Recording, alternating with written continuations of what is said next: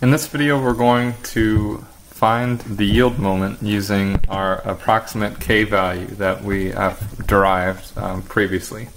So the first thing that we need is our rho and our n, which is our modular ratio.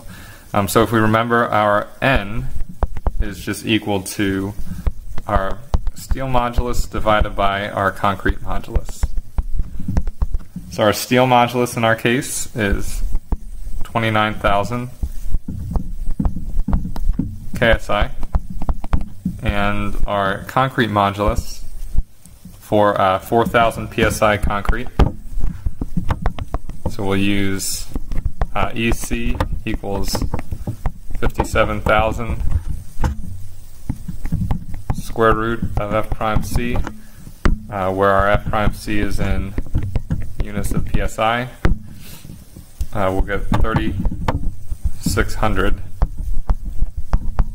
KSI for our 4 KSI concrete. So this will give us a modular ratio of 8.1. So then we can plug these values in for K, and we'll get square root of, let's see, brackets, of 8.1 times 0.0112 squared minus 2 times 8.1 times 0.0112, and then all of this minus 8.1 times 0.0112. And we'll get our K to equal 0.3426. So this is the value that we can use for our K.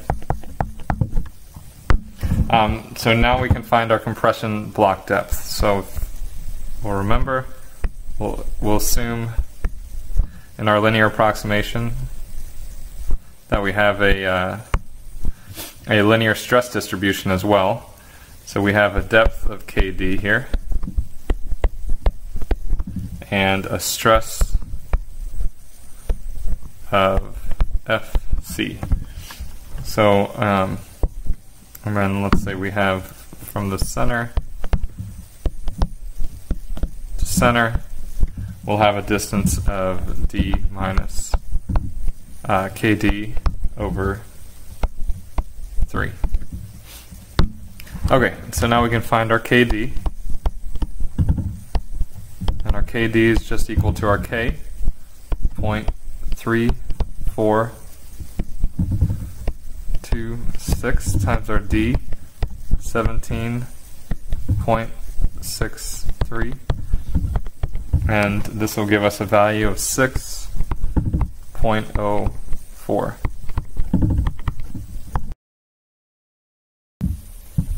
So using this value, we can then find our moment. So our yield moment will just be equal to our AS, 3 number 8 bars, times 60 KSI, our yield strength, times our D, which is 17.63, minus our KD, 6.04, divided by 3. And this will give us a value of 2,221 kip inches. And then we can find our yield curvature as well. And our yield curvature is just going to be our yield strain, 0.0021, divided by D, 17.63, minus KD, 6.04. And this will give us a yield curvature of 1.79 times 10 to the negative fourth radians per inch. And this gives us our approximate yield moment and our approximate yield curvature.